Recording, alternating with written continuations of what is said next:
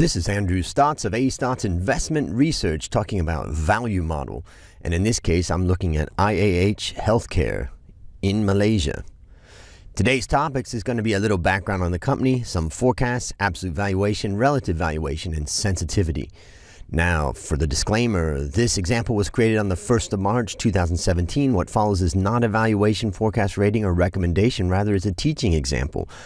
What follows is not investment advice, rather is a teaching example. It is intended only as academic information for those who want to learn about valuation. It should not be construed as a basis for any valuation or investment, and the information in the presentation came from various sources, which we believe are reliable, though we do not guarantee the accuracy, adequacy, or completeness of such information. Hey, I hope you enjoy learning about valuation as much as I do, so let's get on with it. Now, IHH Healthcare is a prominent healthcare service provider in Asia, Central and Eastern Europe, Middle East, and North Africa. It's the second largest listed healthcare operator in the world by market cap. With more than 30,000 employees globally, IHH operates across 10 countries and has close to 10,000 beds in 52 hospitals. The company has three subsidiaries: Parkway, Pantai, Acibadem, and International Medical University. Parkway Pantai is the group's major subsidiary. It is spread across Singapore, Malaysia, Brunei, India, and China, being the largest private healthcare provider in Singapore and the second largest in Malaysia. IHH holds a 35% stake in Parkway Life, a healthcare real estate investment trust with 49 properties, and a 10% stake in Apollo Hospitals, a broad network of facilities mostly in India. Here we can see the revenue breakdown, with 61% coming from Parkway, the main contributor. So now let's look at the forecast, and in this case what we can see is the company has a revenue growth rate about 9, 15, and then 21. Now, we always want to be careful when a company is in an acceleration phase, because that may not continue forever. In fact, look at the net profit growth. It went from 19.5 to 24 to 56. That's massive, and we can see that the net margin has increased up to 14. So if we just blindly forecast that forward, we could end up with a 20% net profit margin by the time we get to this point right here in 2021. But I think we have to be careful, look at competitors, and try to understand what type of profit margin is sustainable for the business. And so here, forecast is that growth will slow slightly and that net margin will come down slightly to about 12.4. Now, let's look at the balance sheet and the assets of the balance sheet, and we can see that this company, we're expecting asset growth. It's a bit lumpy.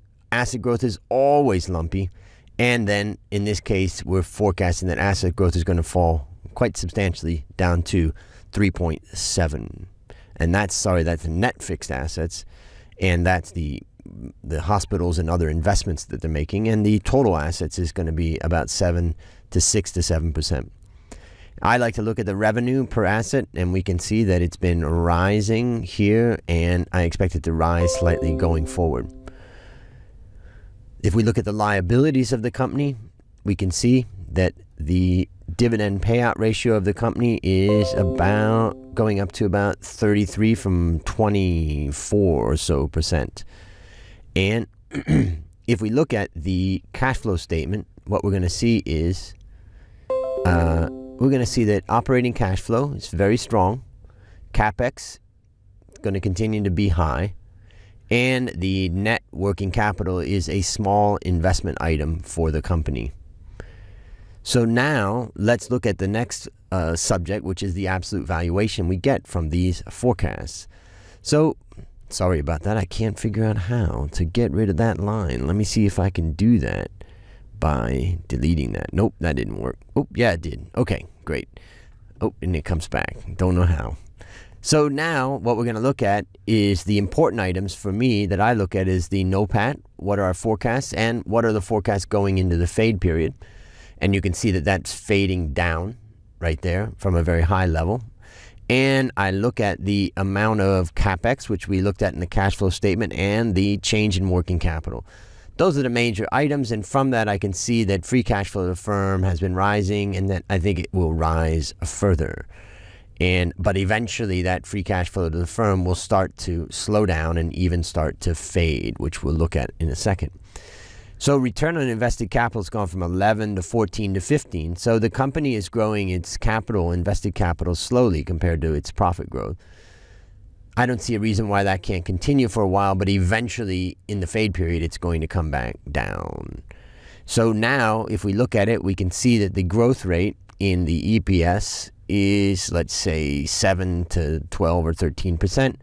And the growth rate in dividends per share is going to be slightly higher in this year because we're increasing and then increasing and then increasing. So that will drive strong dividend per share growth.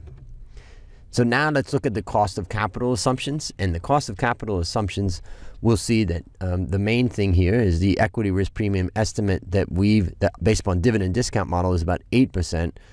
And based upon survey results, I wrote Hong Kong. That was a mistake. Sorry about that.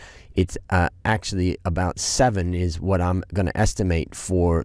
Now remember always that this is from now until eternity. So we have to be careful about the assumptions that we make. We don't want to make too extreme assumptions, or else we're going to have extreme values.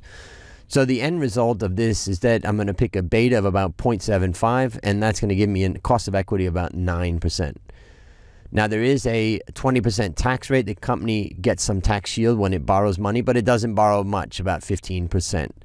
So the weighted average cost of capital is pretty close right there. And now, if we look at the fade, what I'm doing is saying there's going to be a 5-year fade period. And what I'm going to say is that the return on invested capital is going to fade down to the weighted average cost of capital. So there is no premium or discount. And then the terminal value growth rate is about 3%. And if we want to go and see that fade, we can see it right here as this line is fading down, the bar is fading down, that's the NOPAT, and profitability is fading down.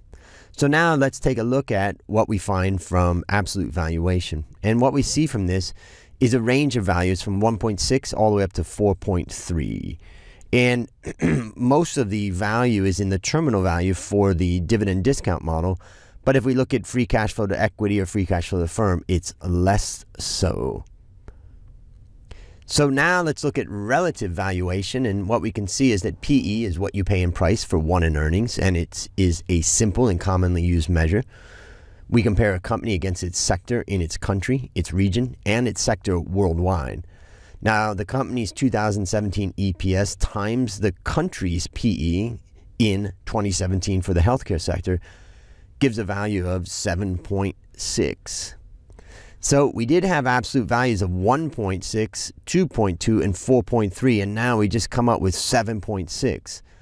That's pretty massive, right? Well, we can see that the PE ratio is about 40 times for the industry.